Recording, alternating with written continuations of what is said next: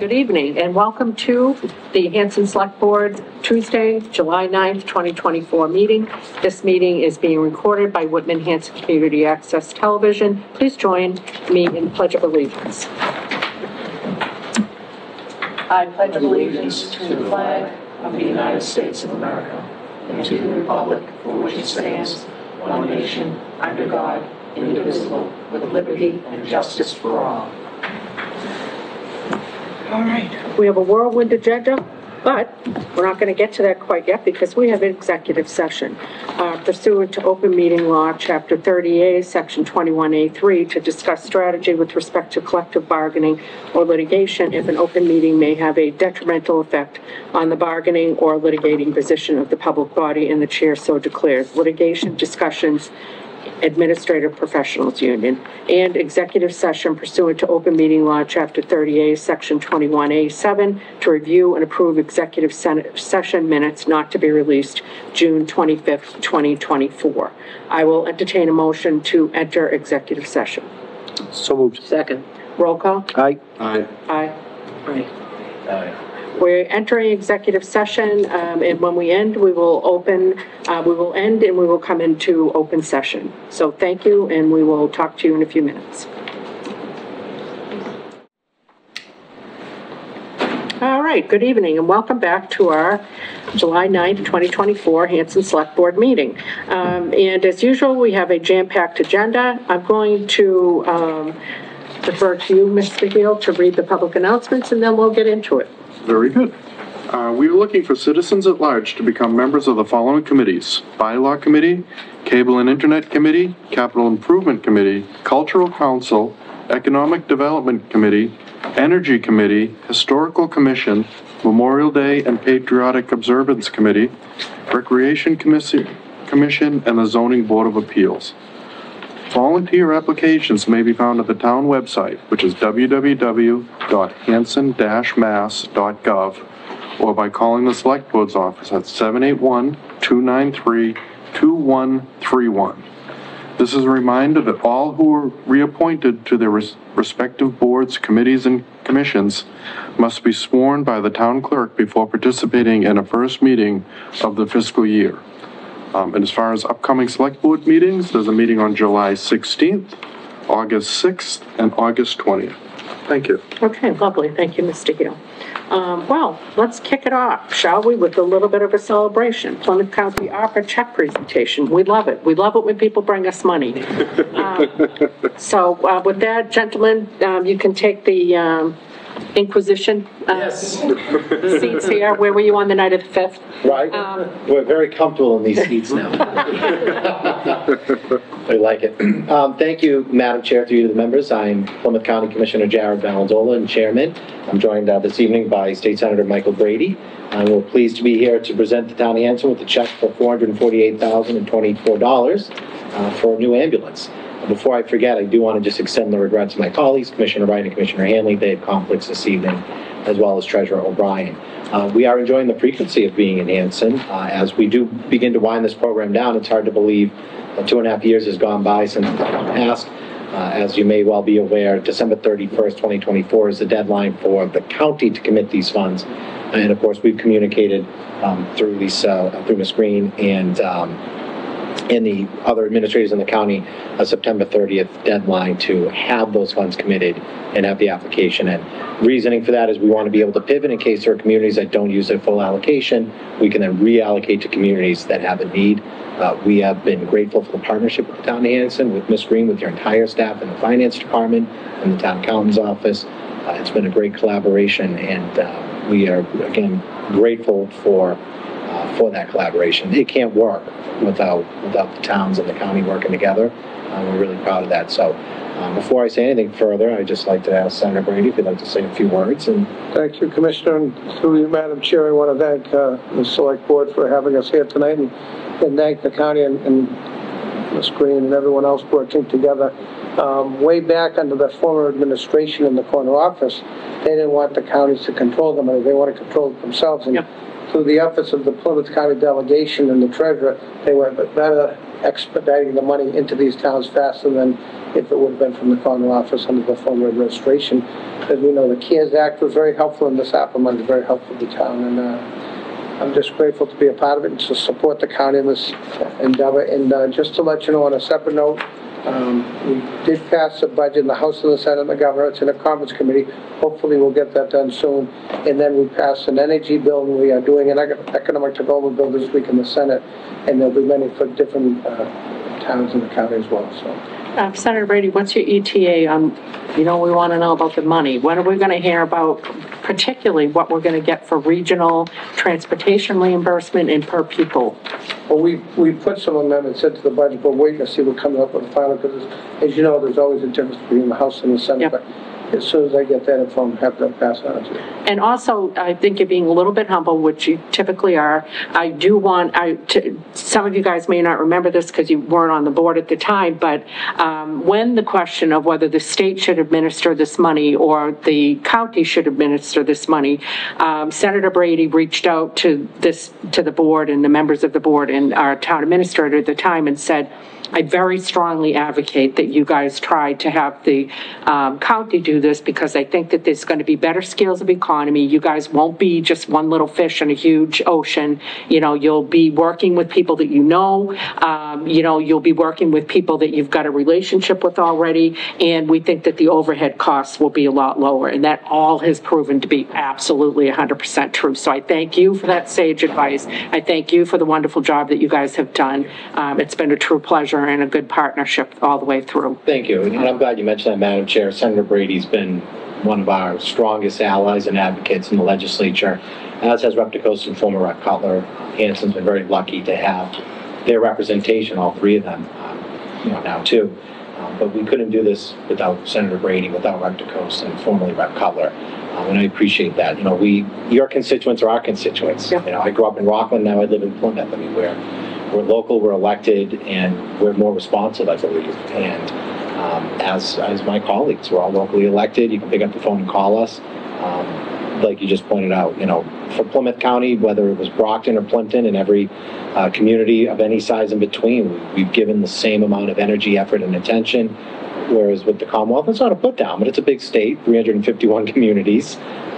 Their attention's going to be taken up by the bigger cities, and we did not believe that was going to be fair. And a lot of credit to my predecessors when the administration was pressuring them to give up CARES money. I believe it was Commissioner Hanley asked the governor on a call, will you commit that the $90 million of CARES money will remain in Plymouth County? The governor said, I will not commit to that. And Commissioner Hanley, Commissioner Wright, and my predecessor, Commissioner Plata, said that's unacceptable to us. And we made sure that money stayed here. And part of the reason why we have some of the deadlines that we have now with ARPA is to make sure that money continues to stay in Plymouth County. I wanted Hanson, not back in Washington, D.C. and going somewhere else. So we're going to do everything we can to make sure we didn't turn a single dime of CARES Act money back. The irony is the Commonwealth did. So if we had given the $90 million in CARES money to the state, they would have then turned it back around and given it to the Fed. We didn't do that with our CARES money. We're committed to not doing that with our ARPA money. We're on track to make sure we don't. And again, that's thanks to the collaboration and the partnership that we have at all levels. Your leadership on this board, Ms. Green's leadership, Senator Brady and the legislative delegation. And before I do forget, I do want to thank you, Madam Chair, for your participation in our advisory board. That is our legislative branch, much like every layer of government. There's executive, the commissioners, and our advisory board is a legislative branch. We appreciate you at our meeting last month, getting our budget approved. We do run a lean operation. As a matter of fact, our budget's gone down by about $2 million since I was sworn in. That's not happening in any government anywhere, but we're still continuing to provide this, as well as a myriad of other services, and of course your advocacy with Pond Management Agency. I think we're still working on the formal name, to continue to prove that Plymouth County is responsive to the needs of the communities and doing things that communities doing on their own could be costly and cumbersome, but collaborating, working together as a county with the member communities can really execute those economies of scale that Senator Brady had mentioned before. Well, we are huge Plymouth County fans. We appreciate that. The three of us attended, a meeting that you guys had. We got so much out of it. We're looking forward to the next one. It's a great opportunity for us to network, hear what other people are doing, hear the services that you're able to provide to us. And again, the scales of economy is really what's so important. Every dime counts, and we're able to get a lot more for our money when we pool our resources. So, speaking of pooling resources, we can't wait to hear about the check. Yes, so we have the check, like I said, for $448,000. I do want to thank Ms. Green and your staff. The problem when it's in my car is it's dry erase. We're very economical at the county. A little bit of I can Hanson. see it's been used before. Yes, it's been used. The crease down the middle, it's actually a funny story. If you can guess what community that crease happened in, I can't give you more money, but I guess I can give you something. It happened in Hull. If you ever go to Hull during a storm, and there's no video evidence of this, but I walked out of a meeting giving Hull money, and that thing flew right out of my hand and almost found its way to having a beach day. But thankfully I caught it, but in my haste to catch it, it took a little bit of damage. But I joke with Treasurer O'Brien, when the program is concluded, we're going to hang that up in his office. So. I like your frugality, that despite the damage, you're still sticking with We that are. check. I mean, it's a little bit up to right over the crease. I was telling Senator Brady, I was with a friend of mine and I had to check in the back seat, and she remarked, "Oh, it's dry erase?" I go, "Oh, we're not printing a new one every time." There is a functionality, though. Treasurer O'Brien on Monday was in Plymouth Court as a witness in a case due to the CARES Act. Somebody stole our information off of the real checks, which I've already given to Ms. Green, and they tried to draw $9,500 off. Wow. So there is an actual practical reason, aside from the usual show that comes with a big check. The practical reason is those are fake account numbers, but there is actually a method behind them. First number is 12/21/1620, the date the Pilgrims landed in Plymouth. Second number is 521,202.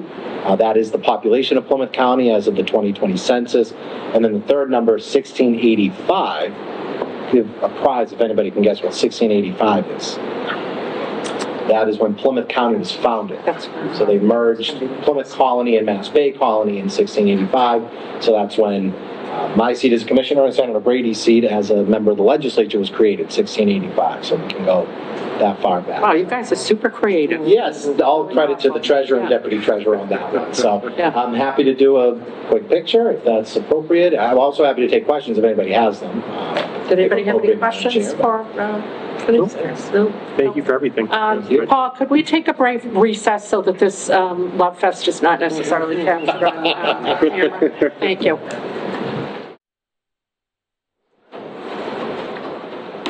All right, and welcome back again to the Hanson Select Board meeting of July 9th, 2024. We just had the Plymouth County ARPA check presentation. Took a brief recess there for photo ops and spared everybody that misery. So now we're going to move on to the town audit presentation. And did you want to come up and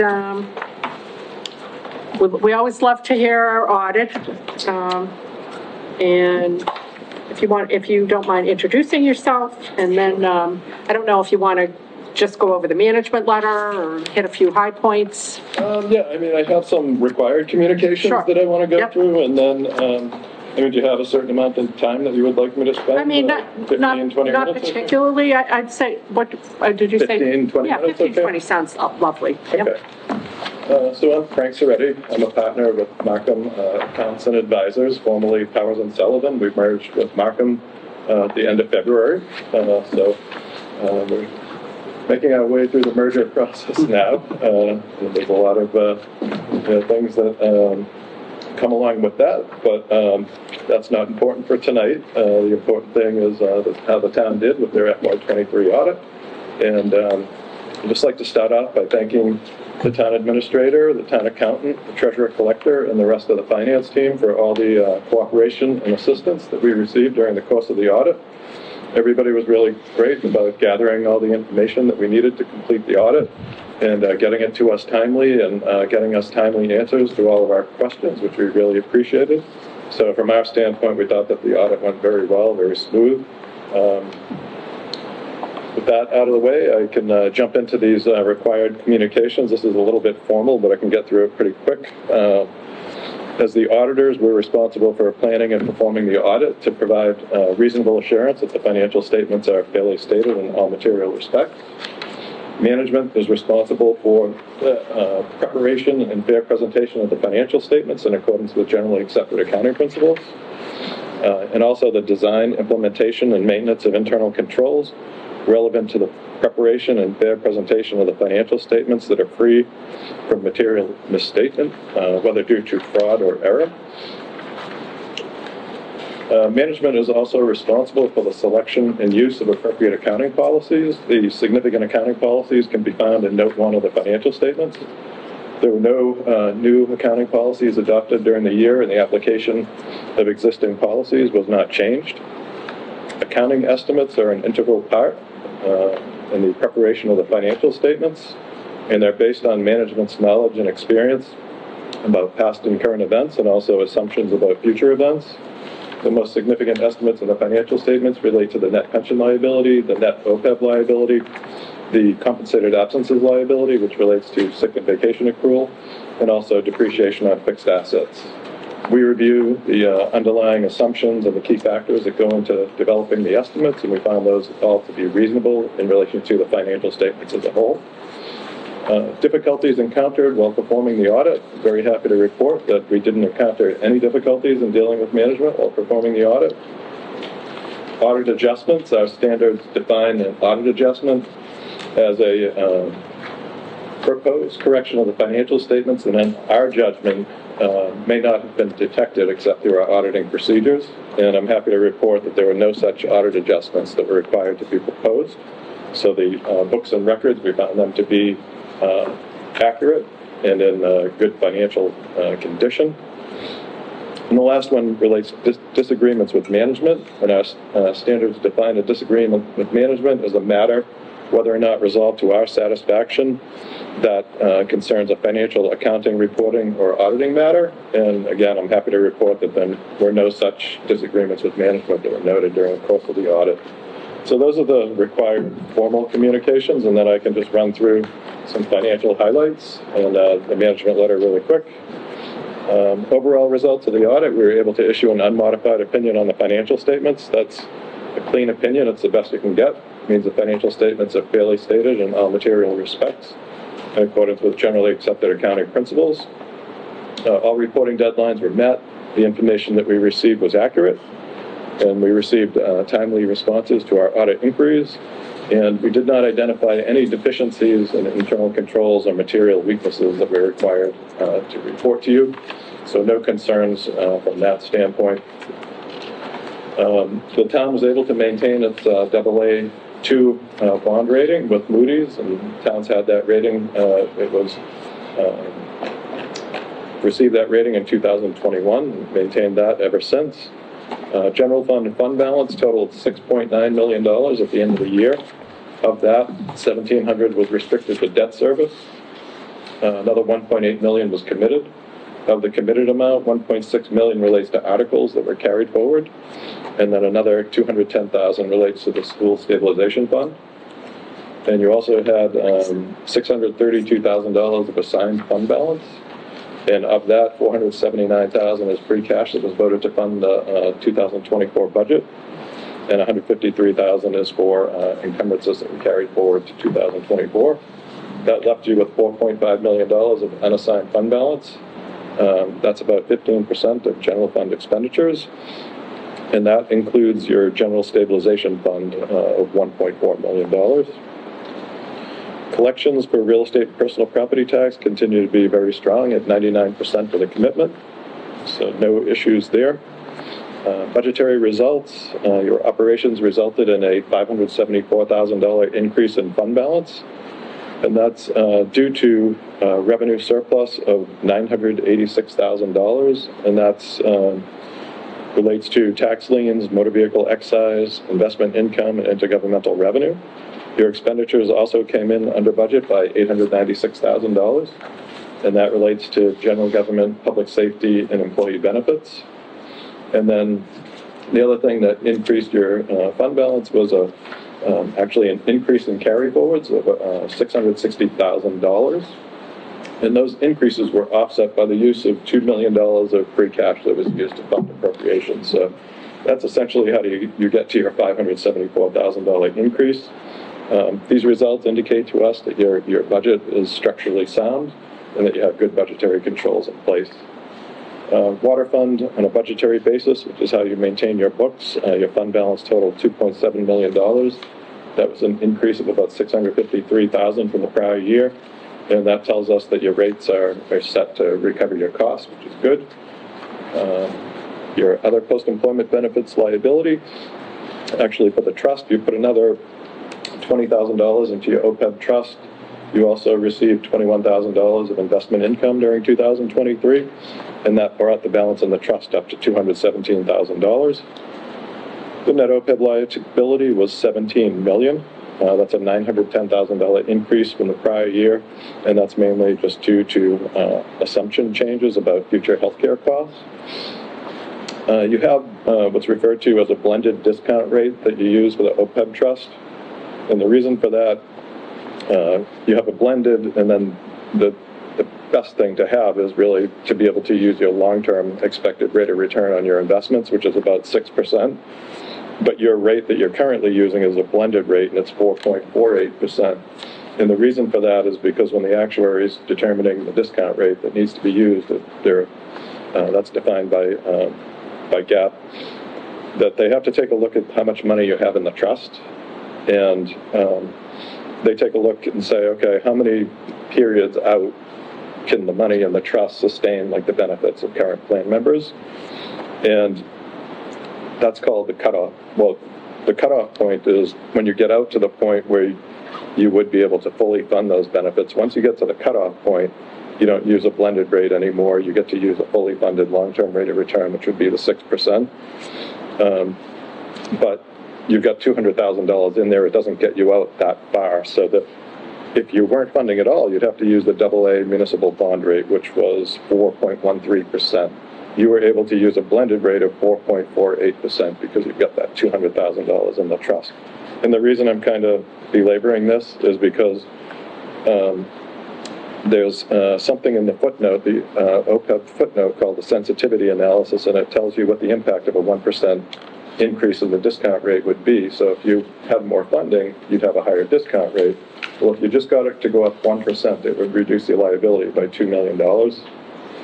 And you're at, about 4.5, so you could get up to 6. So that's, 1.5%. So that would essentially give you like a $3 million decrease in the liability. And as you keep building up assets in the OPEB trust, you start to have compounding interest effects and all of that. And it's a liability for services that have already been rendered, and it's not being funded to the level that it, probably should be. It's going to be funded in future years, and this is for services that were already provided. So we always,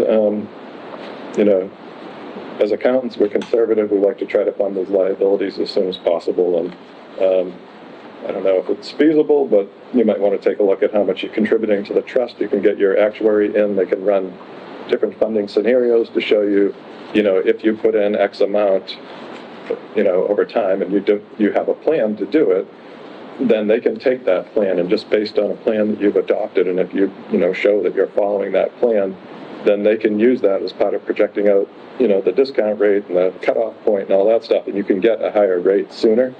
And something that you might want to consider doing, like bringing the actuary in to talk about it and see. He can say, if you put in $40,000 a year, or if you put in $50,000 a year, you'd be able to reduce the liability so much quicker, and you'd be building up the balance. You'd have a higher discount rate and all of those things. So it's just something. Just a moment. Our town accountant had something. I just wanted to mention. We've been talking about budgets and stuff, and I think the select board member from Whitman said, well, we're going to have the retirement board is going to have an unfunded liability paid, so our retirement assessment will go down. And then, because maybe that will be some money for you, but the plan is when that goes down, then we can start funding the 17 million. So I just wanted to let you know kind of like what the long-term plan is, like when unfunded liability comes up, so whatever we're paying for retirement assessment, now we can start kicking over to the OPEB liability. The fear is if that money comes down, it'll be grabbed, you know, by whoever. So, but that's the plan anyway. And kind of dovetailed into a comment that somebody made before about, I think Clinton County has us going maybe like 6 or 7 more years, and then the unfunded liability will be able to be paid. The other thing that I want to mention, I hate mentioning it, but that, you know, I love the retirees, I'm glad they get the COLAs, you know, but the employee contribution doesn't increase. So it's funded by employee contribution and town contribution. So that employee contribution is fixed. So every time they get a COLA increase, our retirement assessment goes up. Yep, so it's just on us when they get the Absolutely. increase, yeah. Yes. Yeah. So that's all. Yeah. On that. And the other thing too that is that if you come up with a formal like plan and you vote, that this is our policy, that once the retirement system is fully funded, we're going to shift X amount of that appropriation, even if it's not the whole thing over, that your actuary can actually build that in and say, okay, out in 2036 or whatever, when did you say it was going to be fully funded? At that point, he'll put that into the plan, that you're going to start putting in $500,000 more or something, the money that was going to pension, you're going to start putting that to OPEB, and that can actually help to get your discount rate up a lot sooner. That's a good idea. So my next turn to O'Brien for the amortization schedule, and if it's going down in the future, send that to an actuary, say, we'll go to the select board, see, do you think this is a good idea once this goes out and start funding it? And then we'll just go from there, because then we can formalize it. Have your actuary put it in. I think it would be good because, every time I hear OPEB, I'm plagued with tremendous guilt that we're not doing more about it. But I don't, the reality is, look, we just cut positions in town. Like, we don't, it's not like we're floating in money and we have all this extra money. But I do like the idea that we have a plan and that we might get some credit and, for a plan. Yeah. All right, thank you guys for working that out. So Eric, if you don't mind kind of taking that as to do. Yep, I will do that, yeah. And then the net pension liability, obviously with Plymouth County Retirement Association, the liability was $13.9 million. At the end of 12/31/22, that liability is on a calendar year basis, but it was in your 6/30/23 financials. That increased by $3.5 million, and that's consistent with what we saw in retirement systems in 2022. They all had, bad investment performance in that fiscal year and our calendar year, and that should catch up in the next year or two. 23 should be much better, but they had very big net investment losses over there, but that did cause the town's liability, their share of the liability, to increase. The Plymouth County retirement system was 68% funded, and that was a decrease of 7% from the prior year, just due to the net investment losses that they incurred. They used kind of a high discount rate, 7.875%, in comparison with other retirement systems across the state, but it has to go through an approval process with PERAC. But that would definitely be looked at. It's one of the higher ones that I've seen, and that has the effect of lowering the assessments and can help with budget, but it's not going to get you to your fully funded status quicker. Kind of can prolong that, but if the investments do well and everything, I'm sure that they're looking at it very closely, and there's a good plan. I'm not commenting on whether it's a good rate or a bad rate, but it is higher than what you normally see. And then debt, you issued just $200,000 of long-term debt during the year, and that's for septic loans. Left you with $2 million of governmental debt outstanding. You had $1.9 million of water enterprise debt outstanding, and $100,000 short-term ban for fire equipment. And your debt is at about 1.3% of your expenditures. Kind of low when you look at what other communities carry for debt. Like usually, as a rule of thumb, they say that 5% is a pretty reasonable ratio. And like when the rating agencies look at it, I don't know if you've had any comments from the rating agencies on the debt level, but that can be a sign that, maybe you're not borrowing enough to make improvements. I mean, it's great that you can fund, things with free cash and stuff like that, but those are some of the questions that can come up. Are you spending enough to maintain your infrastructure and stuff like that? And so it is low compared to other communities. You might want to look at that in your capital plan and see if that, is where you want to be. There was no report on federal awards this year. You didn't meet the $750,000 threshold, so we didn't have to audit any federal awards.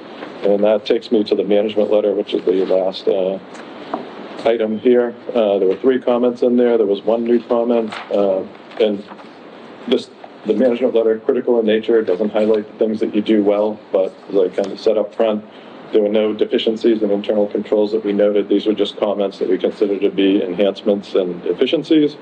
There was 1 new comment related to reconciling the ambulance receivable balance on the general ledger with the aging receivable report that's provided by a third-party administrator.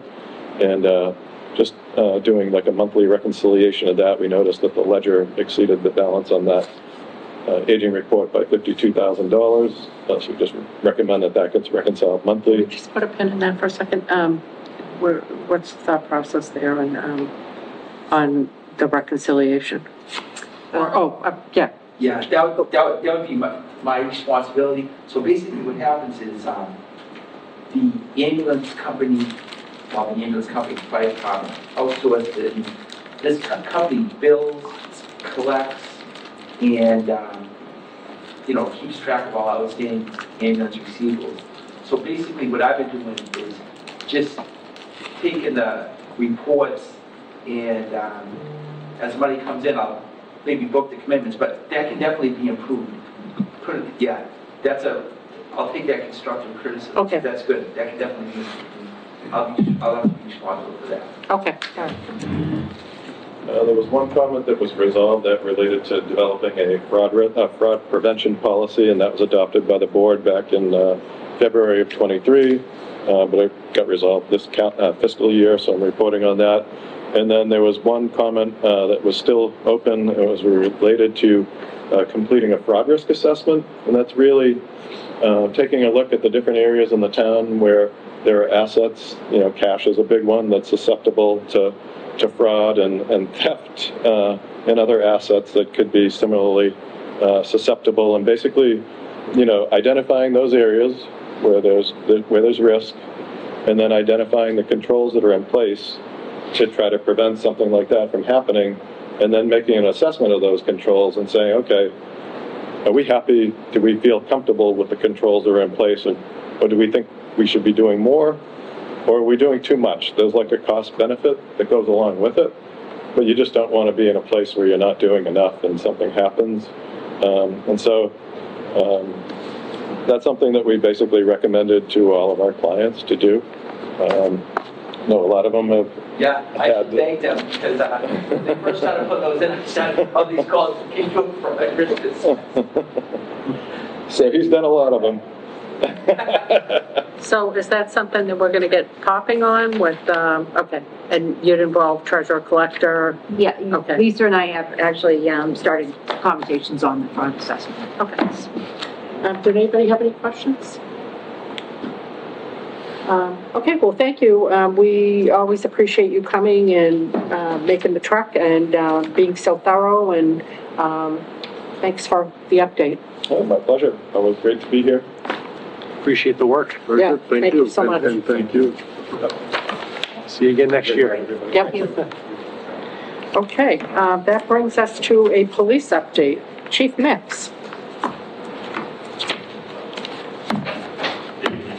Good evening. It's lovely to see you, Chief Mix. Thank you for joining us.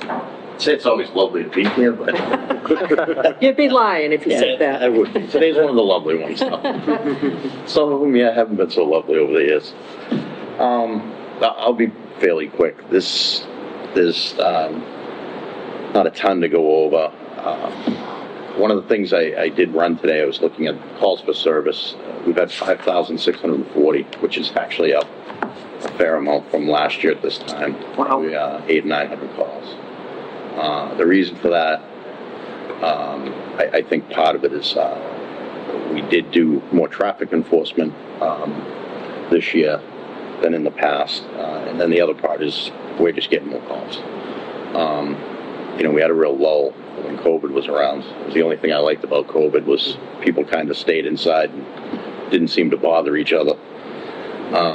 But now they're out and about again. So of that, we're actually, on that same note, the calls for service are up a little bit. Our arrests so far this year are actually down from last year, not by many. So we've had 26 arrests right now. Going back years ago when I first got here, we probably did about 300 arrests a year. One of the reasons that those numbers are down so much more, was a number of reasons, but one of the main reasons is there's been a shift, and we try to do that through training too, that some minor nonviolent offenses, we try not to bring anybody in the station. We're doing the same amount of work whether we summon somebody to court or whether we lock them up. If there tends to be any type of a violent issue, obviously we try to take them in. People with no driver's licenses, that was is an arrestable offense. Unless they're operating after they're suspended for OUI or some other substance issues, they're not going to be a danger to the public. They're just, they can't pay their fines. They can't do whatever. We'll tow the car and put them deeper in debt and summons them and take care of it later. So in custodies are down a lot, but if I ran the complaints, I'm sure I'd be still right around the same amount of numbers. So the same amount of work's going on. A few things too is, as you know, a couple of years ago, the Post Commission, the Peace Officer Standard and Training Committee was created. This year was their third year where they are certifying everybody. So I think next year it'll get a little easier. Each year, depending upon when you came on the job and you fall in the alphabet, we have to do a certification. It's not that difficult, but it is a time-consuming issue. Obviously not so much for the officers, but it definitely is for myself, the deputy, on the admin side. That being said, May and June are usually our busiest months because we have to make sure all of our training's done for the year. Since I got here 10 years ago, I've always done about 40 hours of in-service. It wasn't always mandatory. So it was at least 8 hours of firearms. And then we'd have 3 to 4 days of mandatory training, which is set by the MPTC. Because, government being what it is, you have to have multiple committees to oversee police training, not just merging them somehow when you created them. But, government thrives on bureaucracy, so here we are. The MPTC is the Municipal Police Training Commission. So they set the standards every year. Then Post reviews to make sure that every officer has met those standards every year. And the deadline's always June 30th, so, June 29th, I'm still scrambling with people who may have missed something because they were sick or in court. It's kind of like herding cats with cops between the hours they work and trying to get them to training when training's available. The MPTC does not offer as many in-class in-service hours anymore, but it is online. I try to send the officers to class for a number of reasons. One, I think you get more out of being in the room than you do watching a video all day long. Some of the younger kids might argue with me. The other big reason I do is it's good for networking. It's good for the officers to see other officers in other towns. And I've always called it group therapy, because as soon as one officer starts complaining about how miserable they are about something, there's another town that's always going to top you. So it was it was therapeutic for them too. They just don't realize it sometimes. So we had to get all that done before June 30th, which once again we did. That leads me into, let me get into I'll skip the challenges for a minute. Let me get into one other problem that we've had. We partnered with Halifax, Plimpton, and Carver for grants where we got a clinician. We did hire a clinician. She was here for a few months. She was absolutely wonderful. I'm a huge fan of this co-response model where we have even without mental health stuff, if there was a non-violent thing, we'd bring her along. And she was extremely, extremely helpful. Braintree had an opening, and what tends to be a problem in some of the smaller communities is we're not going to compete with them financially. So she left. And mental health right now, if you're trying to find a clinician or anybody in the mental health field, good luck. They're few and far between, so we're still looking, we're still trying. So if anybody, realizes we're back to going on calls by ourselves again, it's not for a lack of trying. On another mental health issue, we partnered a few months ago with a fairly new group in the county called the Lost Team. They're volunteers, trained, who come in and assist victims of suicide. So the family members, the survivors of suicides, they come in and help. We've since partnered with them, and sadly I've had to already use them. But they've, once again, it's another great resource. Constantly trying to find those other groups, those other entities that can help us and still serve the citizens in the town. That being noted, for years now we've been part of PCO Hope, which is the substance abuse interdiction. They got another grant, which is nice. We're going to be doing some training with them, which is a positive too, because the grant's going to be able to pay for my training. So it won't be coming out of our pockets. It's just finding the time to get the officers herded back together to do this. Good news is our overdoses last year, I just got the numbers, our overdoses last year were 0. Fatal overdoses, excuse me, were 0. So that's wonderful. Overdoses that we needed what I call a follow-up, where we had to send an officer on with a recovery coach, was 17. Kind of on par with where we've been. Most of the county was up a couple of percentage points in either their fatalities or their responses. So we're doing well there. Another kind of twist in that grant is the DA's office has always been partnered with them.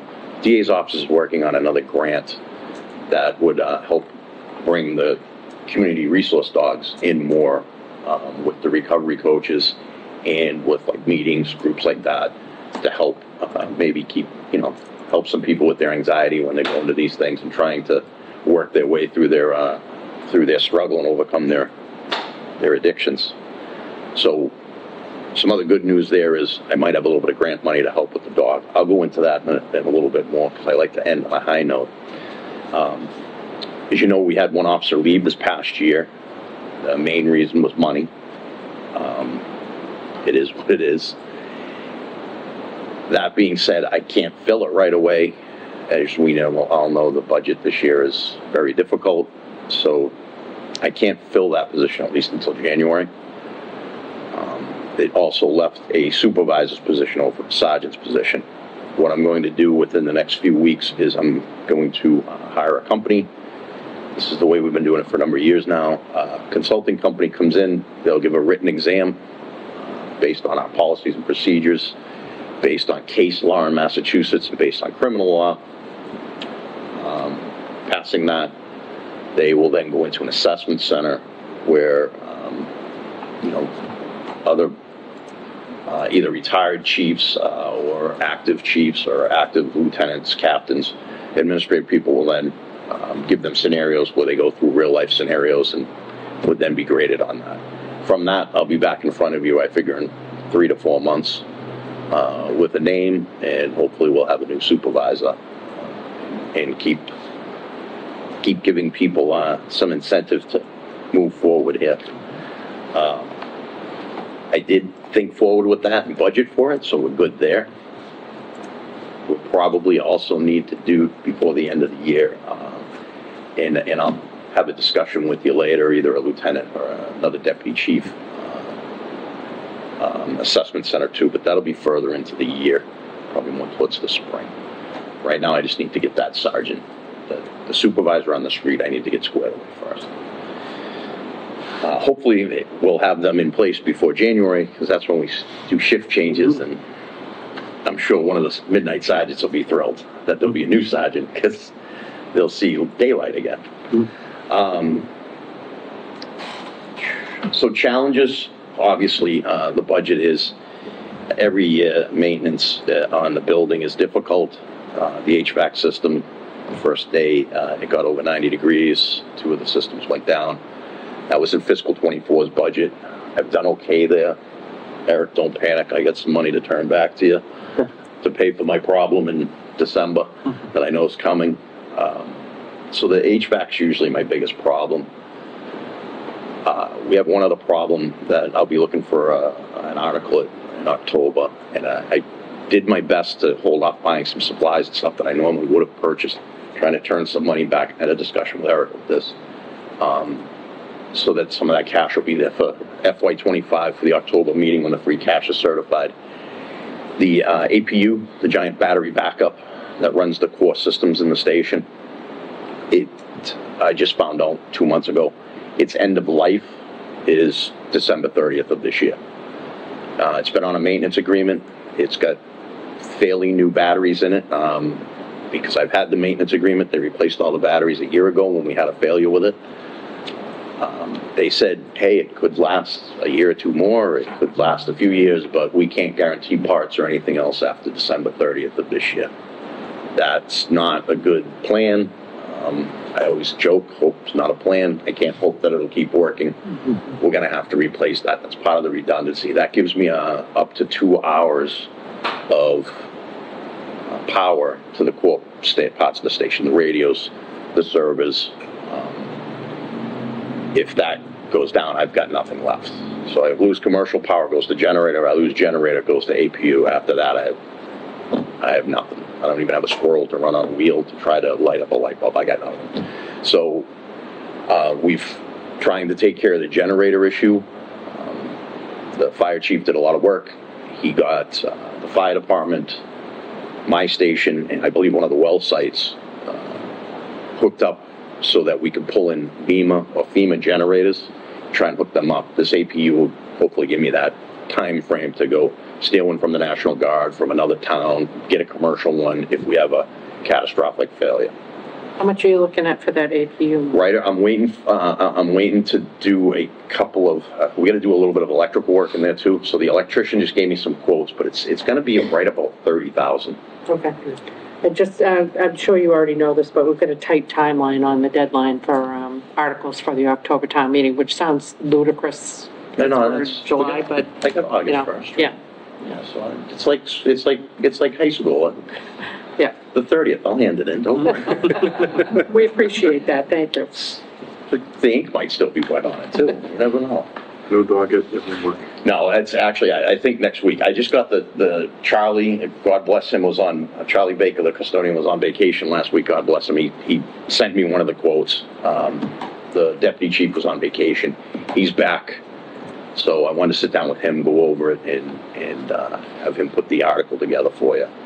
And we'll get that, we should have that middle of next week at the latest. I have everything together. It's just adding it up and putting it on paper. And Eric, while you're here, I'm going to do it from free cash. Yes. Okay. So there we go. I even found my funding source. The other challenges. What? Yeah, it's. Look, I'll sharpen the pencil as much as I can. But Just. in that case, it's 40, Eric. Yeah, no, it should be under 30 from the looks of it. It should be right around 26, I think. Let's see. Vehicles. I'm doing well with what I have. I have one that really kind of needs to be put out to pasture. And hopefully any of the vendors aren't watching because I'm going to trade it in. But I'm waiting to see what we can get. I've been trying to buy the hybrids, the Ford Police Interceptor hybrids. I'm being told that that might be very difficult to do. I couldn't get one last year. I might be having a hard time this year. The Tahoes are actually, should actually come in cheaper. And I may be able to get them. I don't know what I can even get my hands on. It's kind of weird right now. But I got to do something. I have two in the budget, and one really needs to, like I said, be put out to pasture. So one way or another, I will figure out something before June 30th of 2025. Again, I should be in pretty good shape. Last year, I struggled, as some of you know, with the salaries. We had some issues with officers out. I've never been that close on the salary line before in my life. But we made it without having to get a transfer. But I don't think people realize how that becomes pretty difficult with scheduling people and moving them around and trying to get adequate coverage on adequate days. You know, what you can get away with staffing this town on a Monday night, you can't do on Thursday through Sunday. And sometimes I don't think people realize that type of difficulty we have. On the positives, I'll go back to Ziva, because everybody loves her. The DA's office has a grant. They're going to actually be outfitting one of our existing cruisers with a new kennel and a new warning system, cooling system, so that if the car, right now my biggest fear with her is we really have to watch her when she's in the kennel in the car by herself, because we don't have an alarm system in it. Usually what you do in a canine system, on a canine car, you put an alarm system where usually will set the lights and the siren off, lower the windows if it gets too hot. Those systems are fairly expensive. I didn't have any money for them, so we didn't get one. The DA's office, through a grant that they're doing, is going to allow me to get a whole new kennel and a new car that we can take care of her for probably in the next 4 or 5 years anyways. Also in that grant, I haven't finalized it yet, but there's probably money to pay her health insurance for the year. No, it sounds kind of right. Her pet insurance. Pet insurance, yeah. It is health insurance for pets, yeah. She's an employee, so. Yeah, exactly. Pay for that and a few other expenses, as well as reimburse me for Officer Harrington when he goes to events or support groups in other communities, or even in our community if they come here.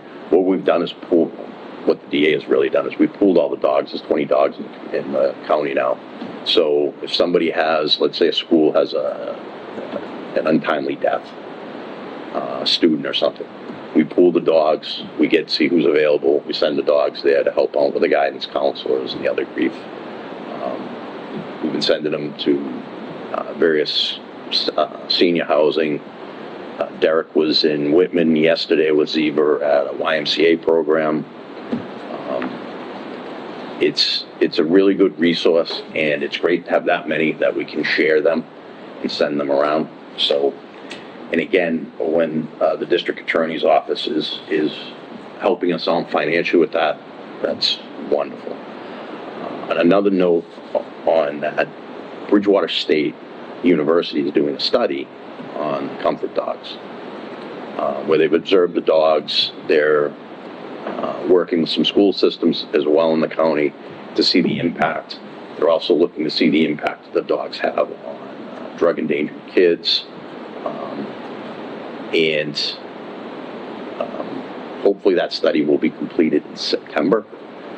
And I'm actually proud to say in October, the International Association of Chiefs of Police is a obviously worldwide group based in the U.S. They have a conference every year, usually in the United States. I think it's only been to Canada, but they don't usually leave the continental U.S. It's one of the largest, if not the largest conference for law enforcement in the world. If you need to buy anything from porta potties to helicopters, if you go to their trade show, you could buy anything under the sun. It's amazing.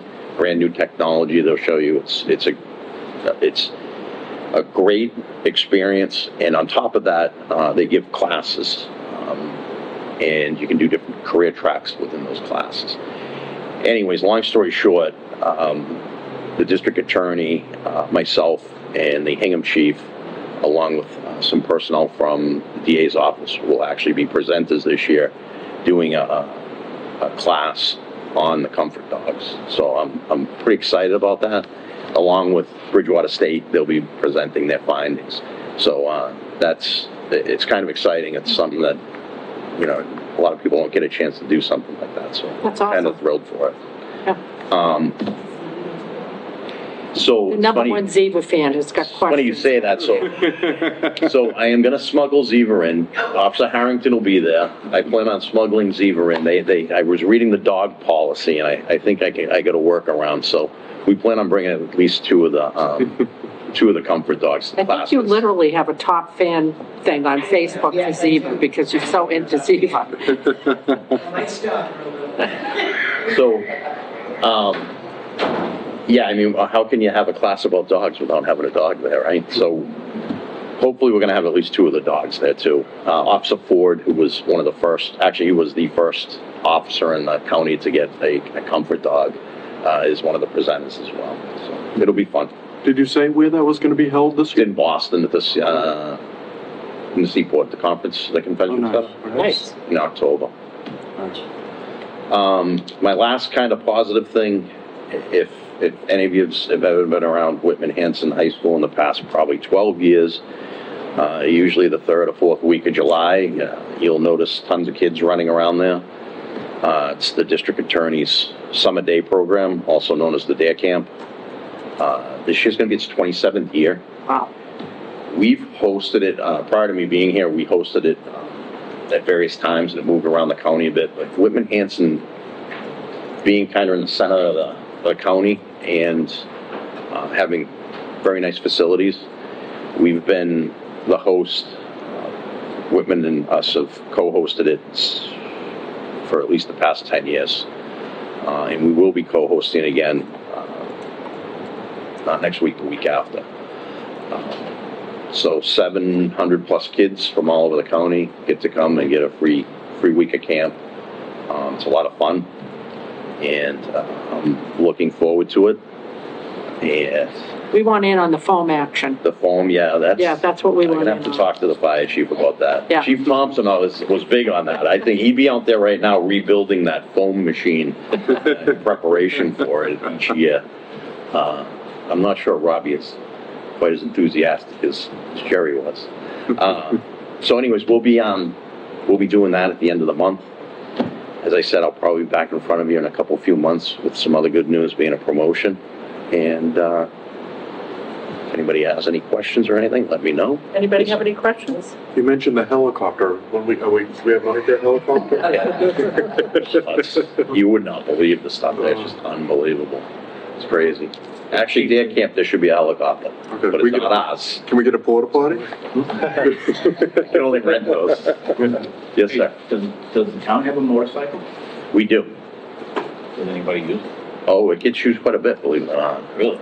Yeah, so,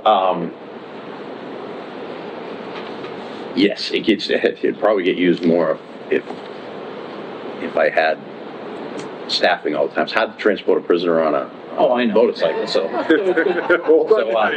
try to win this, I only got a couple guys on the road, and we usually kind of like, I'm sorry, I know you like it, today would be a great day. Well, today would be too hot, but some days are a great day to use a bike. One of the things we're involved with, SEMLEC, I think I've mentioned that before, Southeastern Mass Law Enforcement Consortium. We're part of SEMLEC. Every town, it's Plymouth County, it goes into Norfolk and Bristol County. Various towns have joined it, actually. Born East, on the Cape have also their own LEC. And then we're kind of at the dividing line with groups that are called Metro LEC. We're part of SEMLEC. Part of SEMLEC, and I try to tell people this, it's like an insurance policy. So you provide to SEMLEC, there's various teams. I'm actually the control chief for for the MOP unit, the motor unit. I have one officer, Officer Arsenal, Leo Arsenal, is assigned to that. The deputy chief actually goes out and does it a lot too, because he was part of the MOP unit prior to Officer Arsenal doing it. So people will be like, well, why do we need a motorcycle unit? Well, Hanson does it. But I have officers that are trained in that skill. They practice in that skill monthly with trained instructors. I'm keeping them up. It keeps officers interested in doing something. We also have officers on the search and rescue team. There's also what's called a CIT team, which it's a crisis intervention team. I have an officer assigned to that. In turn, what do I get? If we have something we need to find evidence, or God forbid, a drowning victim, we have a dive team to do recoveries. We have a detective team that I can call in to help all on things. The search and rescue, when we had a missing person a few years ago, they came in, off the top of my head, in the first couple of searches they did, that would have cost the town of Hanson. Not only would I not be able to get that many people, but it saved us about $30,000 to bring them in. So I just call this an insurance policy. So the amount of money I spend to send 3 officers a month out to training, plus they're honing skills and learning new things, it's well worth what I can get back. Plus that networking, the regional skills of economy, it's all great. And there's also, they also have SWAT. We don't have any members on SWAT right now, but if I have a barricaded suspect or somebody, that I have that resource, and it'll be here in no time. So we do have a bike.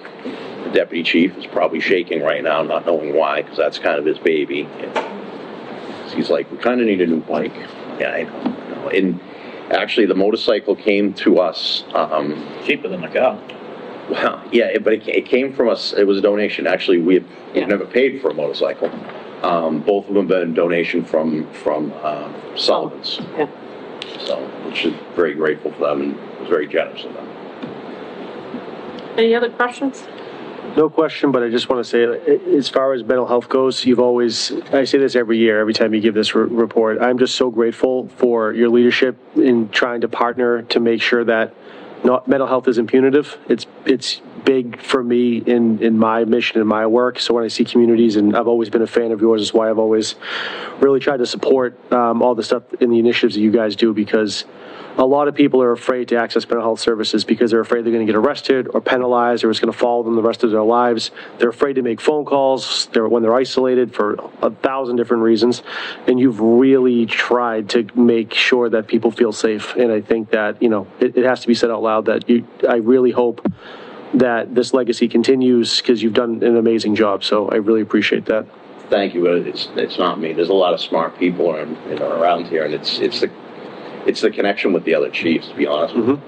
It's always been that since before I became a chief. It was the network, and I try to push that on people. Again, that goes back to my whole thing on why do I want you to go to in-service, because the patrolman you're sitting next to now might be the chief you're sitting next to 10 years from now. But no, the mental health stuff, the forerunner, the big push for that clinician too came from Carver.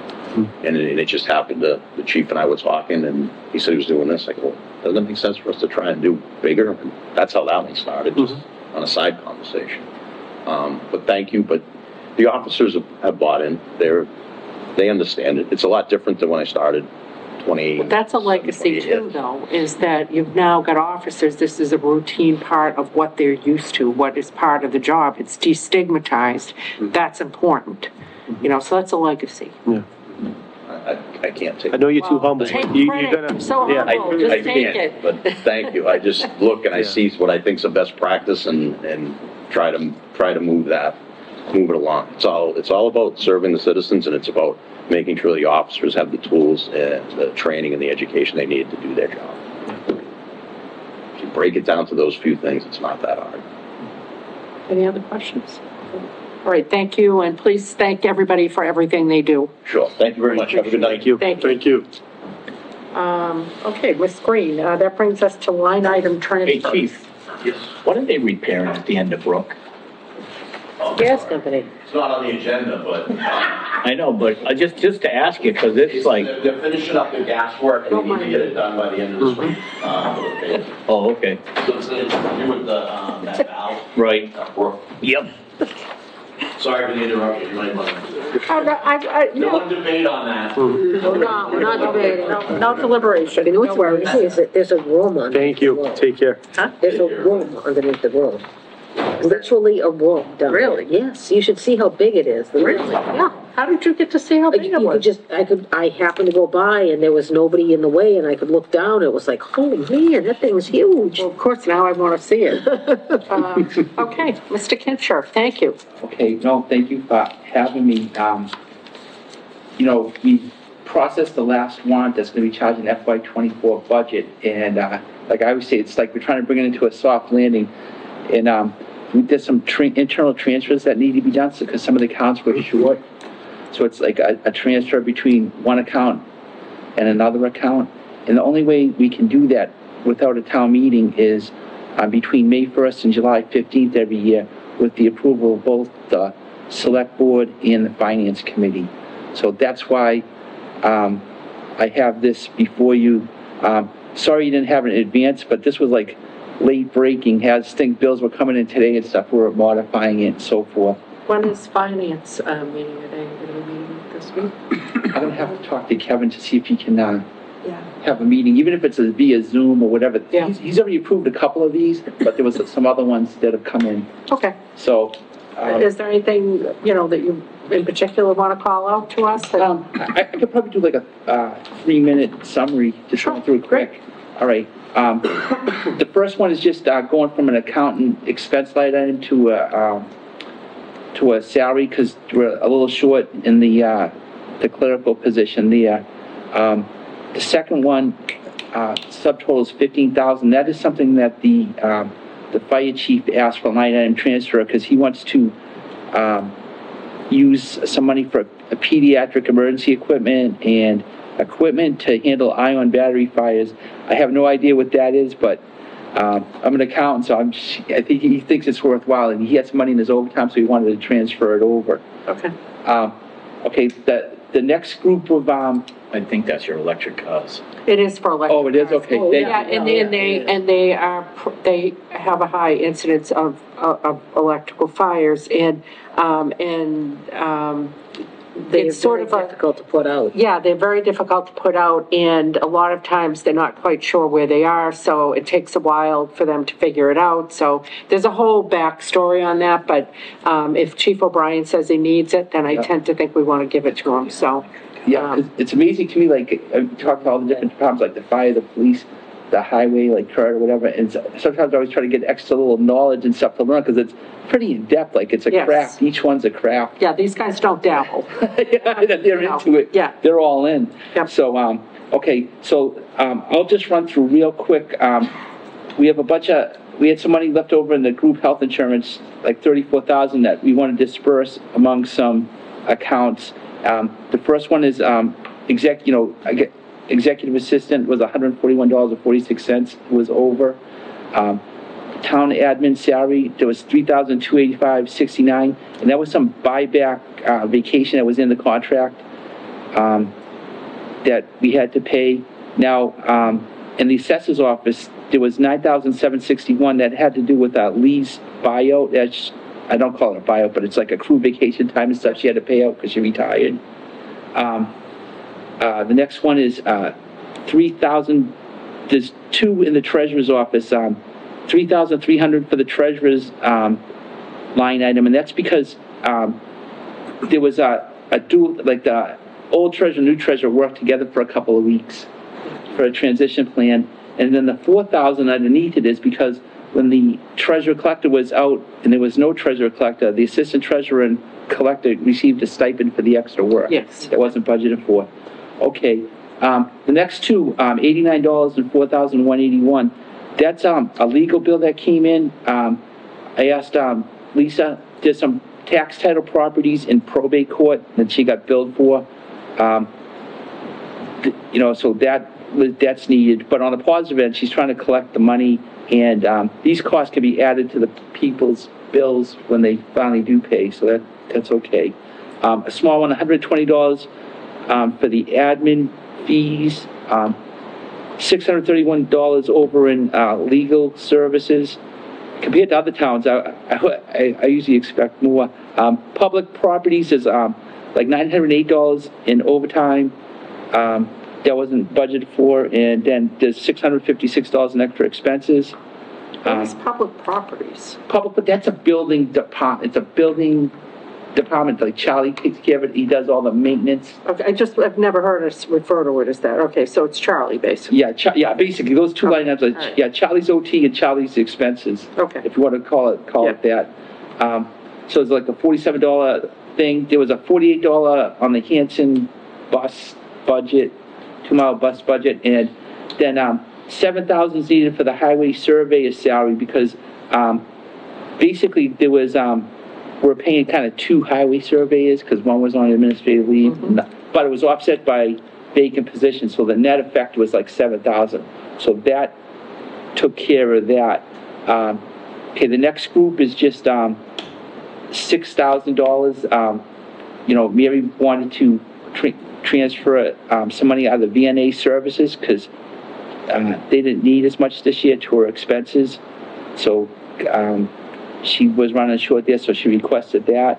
And then the library had a $410 clerical part, and then they have $2,400 in utilities. So the total money that was shifting around, we're just shifting around different line items. The total's like $59,000. So if you have any questions on any of this, just let me know. But Did anybody have any questions? I was just wondering, I know the assessors, these large budget numbers for the various salaries and clerical support, this is because of buyouts and stuff like that? Yeah, it's funny. Now that I'm seeing this too, a lot of times it goes back to the budget. Like, why wasn't like this budget? Why wasn't it covered? Budgeted for? And Lisa and I talked, and we're thinking for the next budget season, maybe we'll create a line item in the employee benefits budget and kind of anticipate people that are going to be buying up like vacation time and like sick time and stuff like that. That's a lot of money right there. Because we are going to have some retirements next year, and so we want to try, that we can already anticipate, so, yeah. Right, so I'm thinking the best way might be to just put a line item in the benefits that's there and try to come up with an estimate of what it's going to be. That's almost $20,000, it's over $20,000. It's quite a big chunk of that 59 grand. Yeah. I just No. drew my eye to it. No, absolutely. It was, that goes back to like, it's like I don't want to say it's like a slap in the face, but it's like, hey, gotta step up our game on the budgeting and the forecasting and stuff. Right. And it all comes to report cards right here, that comes out. But that's something that we talked about. So maybe in the FY26 budget, we'll put a line item for that. Anybody have any other questions? Okay, then I will entertain a motion to transfer between departmental appropriations in accordance with Chapter 77 of the Acts of 2006, amending Chapter 44, Section 33B of the Massachusetts General Laws as printed here. So moved. Second. I'm sorry, for FY 2025 year-end line. Okay, did I have a first? Okay, great. All in favor? Aye. Okay, great. Thank you so much. Thank you very much. Thank you. And then, The autograph on that one? oh, yeah, sure. Do you need all of us, or just, This is a clean one, just so you know. oh, yeah, I'm just okay, you know what, saying, mine it's a has clean my one. writing all Yeah. over it, she's right, I should probably. I think that happened last year too, because I think That's because I write all kinds of little notes to myself, for better or worse. All right, thank you for taking one for the team, Ian, on that one. Thank you for taking notes, Ian. Yes, thank you for not scribbling on that. Okay, I scribble on my agenda. That's the open only special thing. town meeting warrant, Ms. Green. Yes, so amazingly enough, it's time for us to start thinking about the October special town meeting, which will take place on October 7th, the first Monday in October. So I'm asking the board to open the warrant so that we can start gathering articles from the different departments and start working on the warrant for that.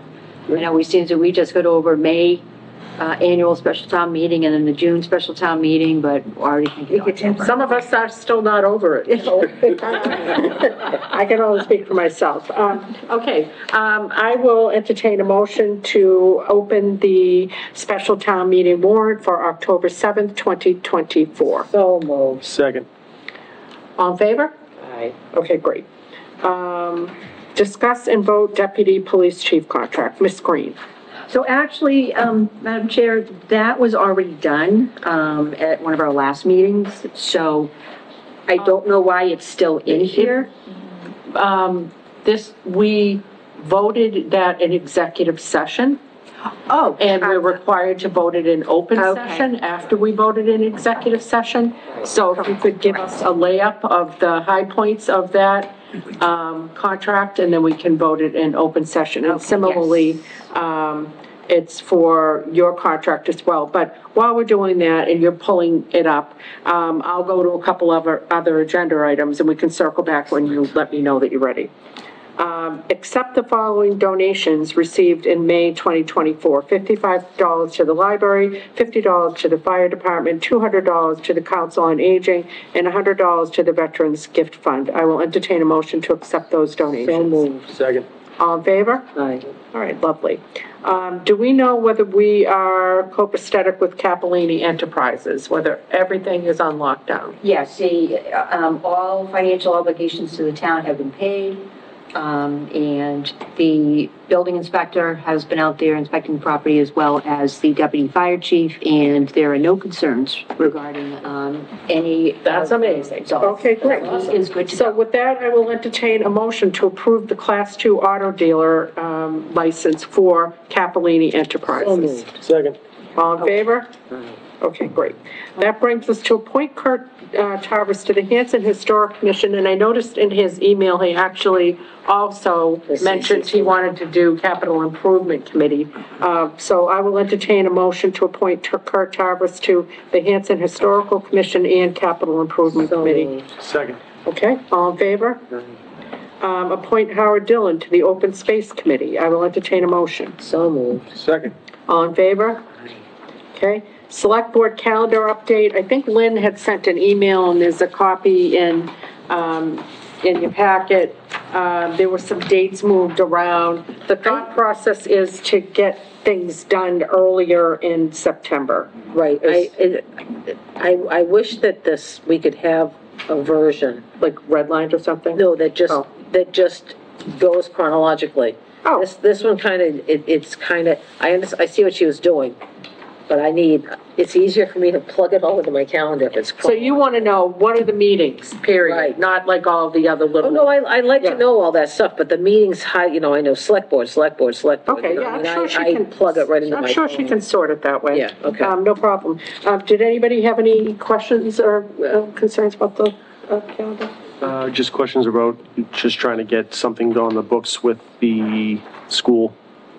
Yes. Yeah. Let me reach out. I did leave a message and then I just didn't follow up. Maybe for I'm trying to think what meeting would be the best. Well, I'll just ask what the availability is and then we'll just take it from there. Okay, I will entertain a motion to approve the revised 2024-2025 Select Board calendar. So moved. Second. All in favor? Okay. And Ms. Green, that brings us back to you again. Are you? Okay, yes, I'm good to go. All right, so Deputy Police Chief Michael Casey, basically on his contract, this is going to be a 3-year, a 3-year contract. So July 1, 2024 to June 30, 2027. On the basically compensation, right now, let's see, he is at a rate of $147,900 annually. Will be paid in equal installments beginning June 30, 2025. So this is for the next year. He will also receive a $2,100 stipend each year that will be paid in the last payroll of August. And this is for the in-service training that he participates in every year. Okay. Let's see. His contract does allow him to do details. However, that is after all other offices have been offered the details. So if there's no takers on any detail, then this does allow him to do a detail under those circumstances. Let's see. I will entertain a motion to approve the Deputy Police Chief Michael Casey's contract. So moved. Second. Any further discussion? All in favor? Aye. Aye. Okay, great. And Ms. Green, that brings us to Town Administrator contract. Yes. Let me get to that. And again, I want to reiterate, these were voted on in executive session in the affirmative, and we're coming out and we're voting on them in open session. Okay, so the town administrator contract, again, it's a 3-year contract, July 1, 2024 to June 30, 2027. The compensation on that is a 2% increase, which is $151,541.64 for the first year, $154,571.88 for the second year, $158,436.18 for the third year. Again, that's a 2% increase each year. It also includes educational stipend for a Juris Doctorate degree, which I do hold, of $5,000 for the first year, $5,000 for the second year, and $4,500 in the third year, to be payable in the first payroll date of December each year. This also includes 30 days of vacation with a possible carryover of not more than 10 days or buyout with the permission of the board. There will be accrued sick time at 1.25 days per month with a maximum carryover of 30 sick days per fiscal year. Professional development and expenses are included with that, as well as fees for memberships such as the Mass Municipal Management Association, Mass Municipal Association. I think we're good. Oh, you're good? Yeah, Okay. I think that's a good, that's a sufficient level to of give as detail, much and as if people possible. want more, they can ask for a copy of the They're actually contract. all online, so they Yep. can find all these contracts online. I will entertain a motion to approve the town administrator's contract. So moved. Second.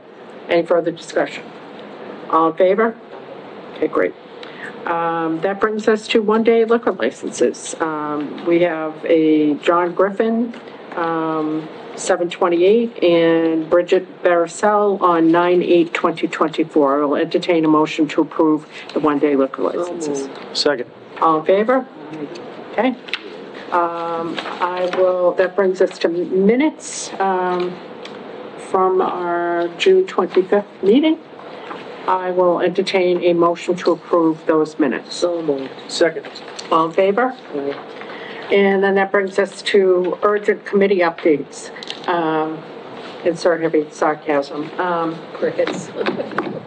I mean, I'll update you guys at a future meeting, but we did have the South Shore Chamber of Commerce come to our Economic Development Committee. It was awesome. He had a lot of really great ideas, and we're going to start forging a little path forward, a little partnership with them. So that was exciting, at least to me it was.